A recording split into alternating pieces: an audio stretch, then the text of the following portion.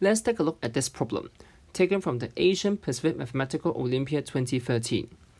It says, find all positive integers n such that n squared plus 1 over the floor function of square root of n whole squared plus 2 is also an integer.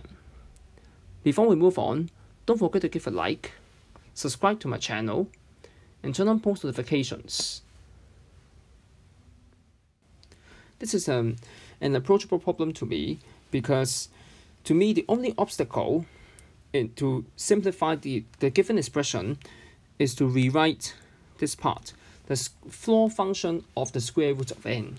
So the most straightforward way to do this is to simply let m equals the floor function of square root of n, and let a equals n minus this thing squared. And we can see that this should be a small number because the floor function of square root of n should be a number that is very close to n. Difference is less than 1. And then even if we square it, we still have a kind of a small integer. Noting that this should be an integer, and square is also integer, and n is also an integer here. So now the given expression becomes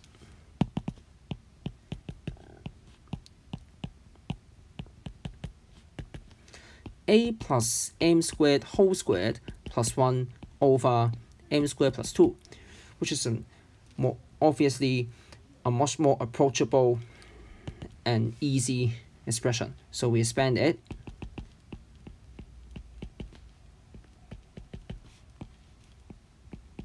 And of course, we can do some long division because we can see the numerator and denominator as polynomials about m with degree 4 and 2 on both sides. So we can do some long division and we will have m squared plus 2a minus 2, because we know that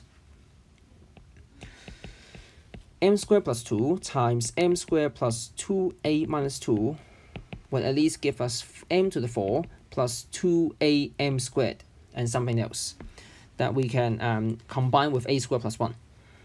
So we add a fraction, which is a squared plus 1 minus the remaining constant term, so-called constant, okay, which means that it's unrelated to m. That's 2 times 2a minus 2. And we simplify.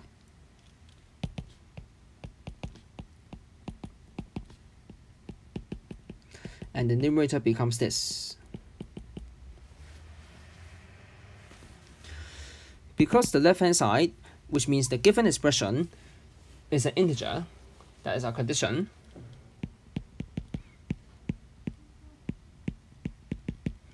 and of course, m squared plus 2a plus minus 2 is also an integer. We know that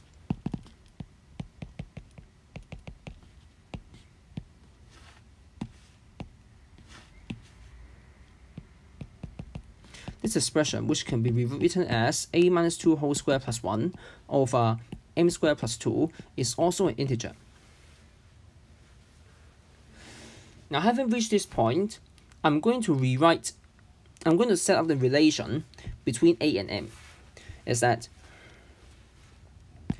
notice that there is actually a bound on the square root of n, which is that it's of course greater than m, but at the same time, it cannot exceed m plus 1. Okay, so we found two integers that two consecutive integers, so that the floor function of square root of n is between them. Now I'm going to square both sides.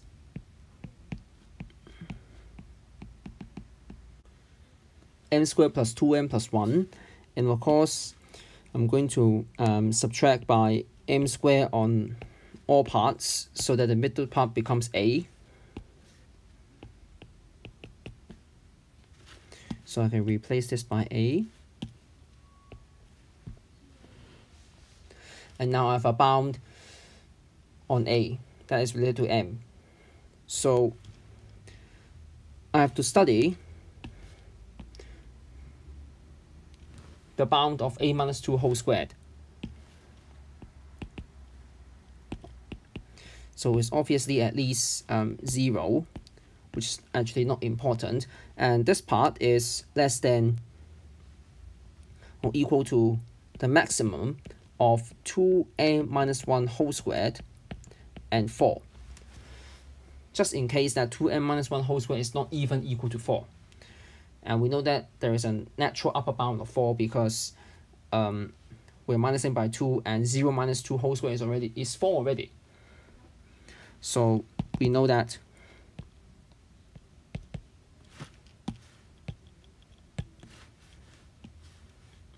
a minus 2 whole squared plus 1 over m squared plus 2 must be less than or equal to 2m minus 1 whole squared plus 1 over m squared plus 2. And this is less than or equal to, should be less than or equal to, but less than 4, because I'm going to elaborate a bit. 4m squared minus 4m plus 2 over m squared plus 2, and this clearly cannot exceed 4, cannot even be equal to 4, must be less than 4. So now we have come to finitely many possibilities, which is that this expression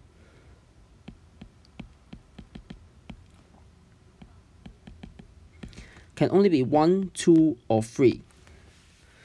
So I'm going to divide into 3 cases, which is that case 1 is that a minus 2 whole squared plus 1 equals m squared plus 2. And so a minus 2 whole squared minus m squared is 1. And if we have difference of squares to be just 1, then we only have one possible solution, is that a minus 2 is plus or minus 1, and in particular m must be 0. But in that case, this number has to be 0, and it's actually impossible because square roots of n, the floor function of square roots of n is at least 1. So there's a contradiction. And we take a look at case 2, which is the fraction is equal to 2, and so we simplify and we get this. Now I'm going to take mod 3 on both sides, and I'm going to get a minus 2 whole squared plus m squared is congruent to 0 mod 3, because the coefficient minus 2 here becomes plus 1 when I take mod 3. Now I have sum of 2 squares is congruent to 0 mod 3, and so that forces to be both 0. Now in that case, then a minus 2 whole squared and m squared are both 0 mod 9.